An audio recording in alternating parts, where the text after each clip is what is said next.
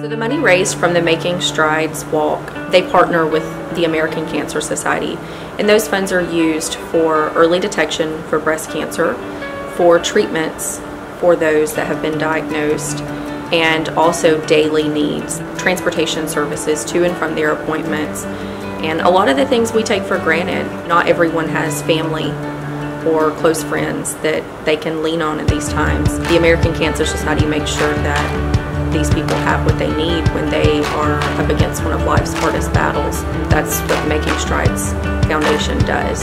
Penair has been a sponsor of this walk for many years.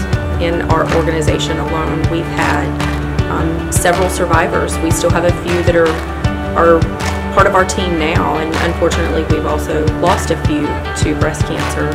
But we would love for you to come join us. We would love to have you on the Penair team, or just walk, gather a group of your friends together and meet us down in Seville Square on October 27th.